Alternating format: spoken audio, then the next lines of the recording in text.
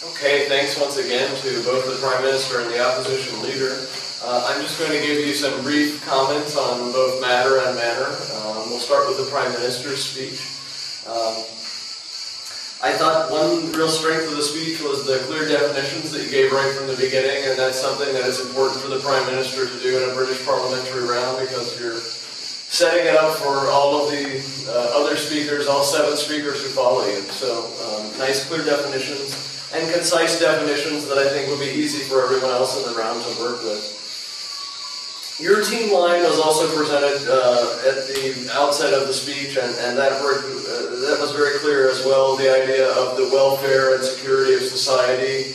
It was not only provided up top, but one thing that I really liked that you did with it is, for each of your arguments, it kind of became the final thing that you said for each of your arguments. So we talked about it in class, but if the idea behind your arguments is to support that team line that you're creating, then in reality the team line should be able to fit as the conclusion to each of your main arguments. And not only did it fit, but you made that connection more explicit, and in that way you got a very clear repetition of your team line kind of built into each one of your arguments. So I thought that was a very effective choice that you made in terms of the structure of the speech.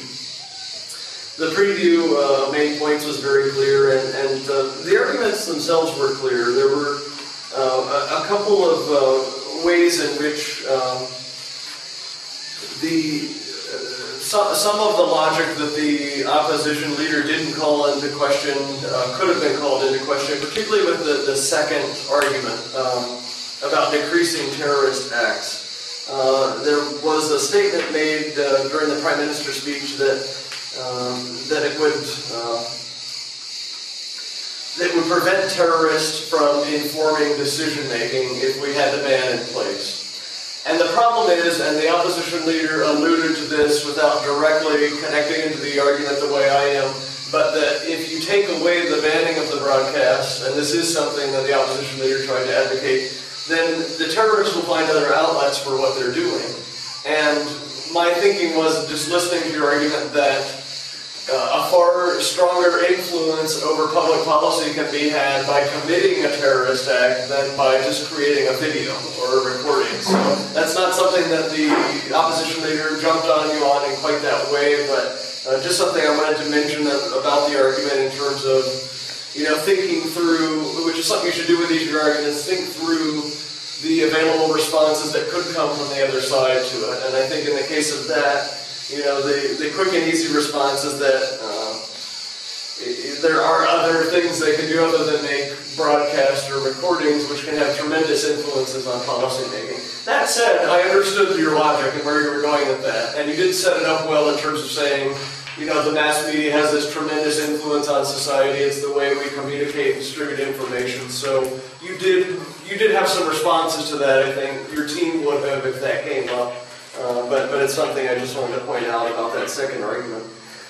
The nice thing about the arguments is you also, in your tags for the arguments, told us exactly how each argument connected to your main goal and what effect it would have. So you said decrease fear, decrease terror acts, decrease violence on radio. So that was nice that you didn't just label in fear, terrorist acts, violence, but decrease. You had decrease in each one of them, so that the effect was implied in the label of the argument itself. That's always a very effective approach to take, and that worked well.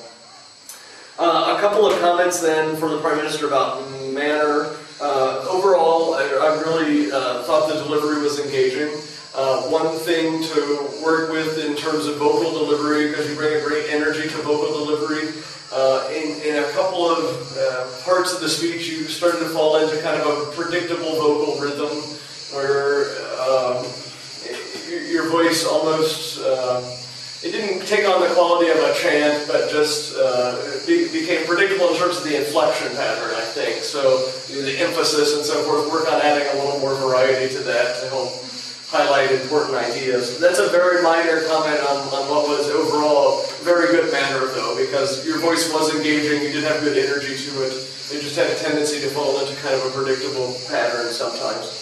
And in terms of gestures and physical delivery, very engaging delivery overall, good emphasis of your points, and nice Nice use, not overuse of gestures, but use of some strategic gestures to kind of highlight important ideas throughout.